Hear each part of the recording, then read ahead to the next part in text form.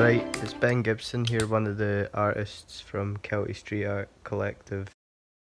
I just moved into a house in New Gilston and had plenty of time to start growing my own vegetables and becoming more self-sufficient. I built a bench, I grew all sorts. I grew cucumbers, tomatoes, potatoes, kale, the devil's lettuce.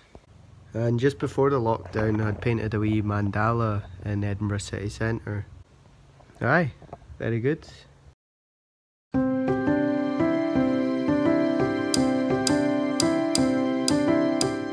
My name is Celie Byrne and I'm a contemporary artist living in Kelty. I put my creative skills to good use with some portrait painting, a lot of gardening and exhibiting Vera and Lynn for my Hesitate installation, hoping to bring a smile for anyone passing by my house.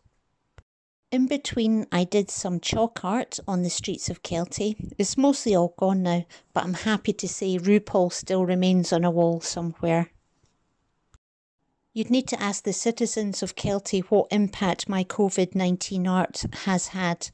I just do it, hope for the best and swiftly move on. As soon as we were able, Donna and I got ourselves outside. To allow Donna to concentrate on a commemorative piece in Kelty, I managed to paint her ombre abstract design on the shop shutters in Paulbeth before completing my mural at the Paulbeth United Community Football Club across the road. Right now I'm teaming up with Wolfgar the Bard and Mark Small, two of my fellow exhibitors from last year's Cooper Arts Festival. We're making a short film for the Secret Fringe. My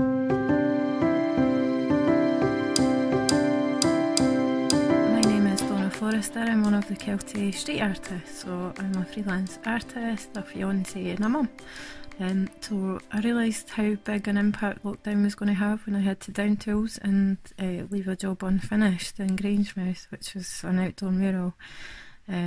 Yeah, but I've kept busy and we've been homeschooling, which has been a steep learning curve, but I think we've coped really well with that.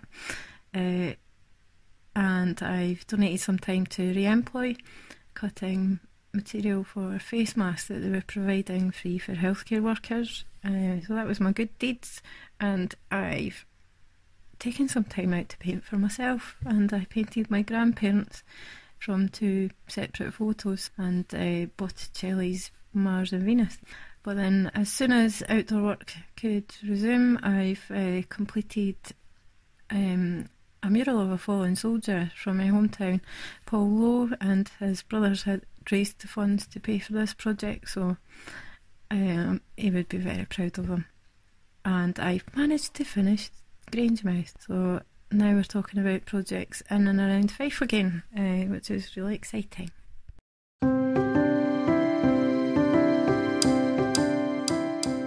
When lockdown happened, members of Kelty Street Art came up with the idea of supplying art packs to help families in Kelty. We worked with other community groups and with both schools. We used some of our own funding together with funding from the Coalfields Regeneration Trust, and we were really happy to source, put together and distribute over 250 art packs to Kelty families. It was our way to give a little something back to people in Kelty, as a whole community have supported us in many ways with our street art project. Doing a wee bit of art and being creative has just helped to keep me sane. I've painted rocks and put nice messages on them in lots of colours and given them to friends when we were eventually able to visit again. And I've done one wee mini street art project so far that has just cheered up a wee corner in Kelty, and people have been quite pleased when they've seen it. It's nice to just bring a bit of colour to people's lives.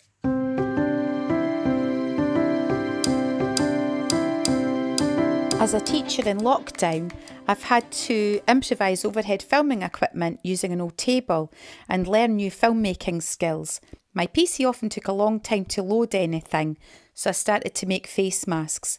I wanted to do something constructive while waiting. My own art focuses on song lyrics, so it was natural to stitch them onto masks as well as some Scottish phrases. I was inundated with requests and saw an opportunity to raise money for Kelty street art as we rely completely on funding. Masks were posted worldwide as well as delivered all over Kelty, and I managed to raise over £2,000. When restrictions lifted, Ben and I completed our mother and son street art collaboration, The Beast of Blair Adam, which celebrates the local big cat legend. This includes the words, "What's for you'll no go by ye."